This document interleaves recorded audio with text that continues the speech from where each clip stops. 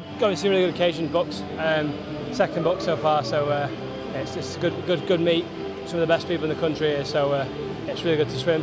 In terms of a race, it was not bad, I guess. Start of the season, well, early season, in pretty decent hard training at the moment. So yeah, just pretty happy to kind of get in there and swim a decent time really. So yeah, happy with that. It's going really well at the moment. Yeah, training well.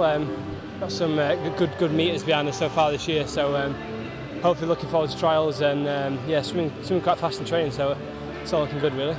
I went to Commonwealth last year. Didn't swim that great for me, but to make it World's team would be a great achievement. Swim against literally the best in the world. The Phelps, Lopties, it'd be awesome.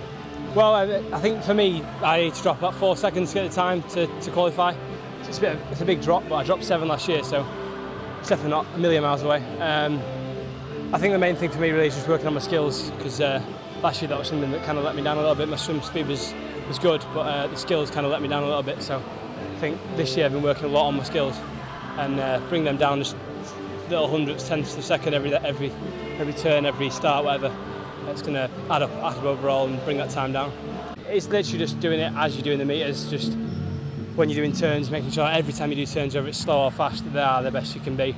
Because then it's just muscle memory, gets into your head, and you just do it when you're under that fatigue at the end of a 400 IM. It's that time when it comes out and them skills are good.